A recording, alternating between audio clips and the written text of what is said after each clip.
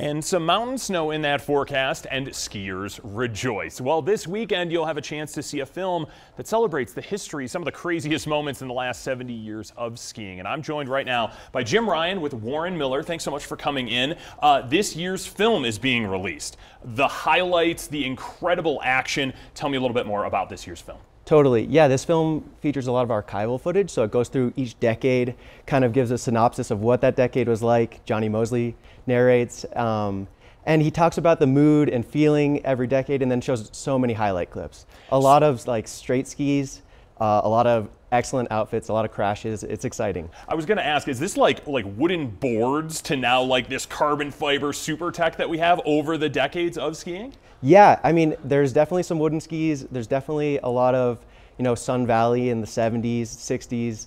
Honestly, my favorite segment was the 80s. A lot of mustaches, a lot of big airs. It was fun. The potential even for some skiing in jeans. I haven't seen the film yet. We will see. You'll have to go check it out yourself. Now, you just came back from a pretty incredible trip, all about skiing things, and accomplishing goals, first evers, all that kind of stuff. Tell me about your recent trip. Totally. I was in New Zealand for 6 weeks. I was on the Southern Island, and I was there with another professional skier, Sam Smoothie, and Sam is trying to be the first skier to ski all 24 peaks over 3,000 meters on the Southern Island. And we got 5 of them while I was down there, and we got the first descent of the east face of Multibron. So like one of the proudest descents of my life, one of the proudest descents of Sam's life. And yeah, it was all captured via helicopter. So we climbed for 2 days, and then a helicopter came in as we summited and documented the whole descent. And it was amazing. Amazing is an understatement when you see some of the clips. I mean, we're just looking at this graphic, and yeah, that's the skier up there, and we'll show you some of the video from some of these other films over the course of the years. So what is kind of the big takeaway, I guess, that you'd like people go see this film, walk out of the theater? What's your hope?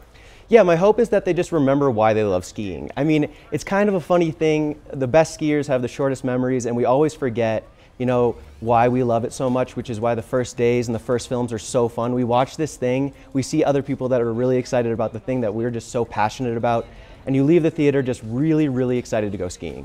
I know some of the films in the past have just been these, crystal clear 4 or 5K amazing runs, and we just saw some of the grainy stuff too that people who love the sport can love both at the same time. Definitely. I mean, Warren's been documenting these things for 74 years. I mean, people have been skiing for a lot longer than that, but it just goes to show that the passion for skiing and the culture around skiing, it's been around for a long time, and it's pretty cool to see it transform, but in the end, it's all the same. People are just really excited to be out there, be in nature, go skiing.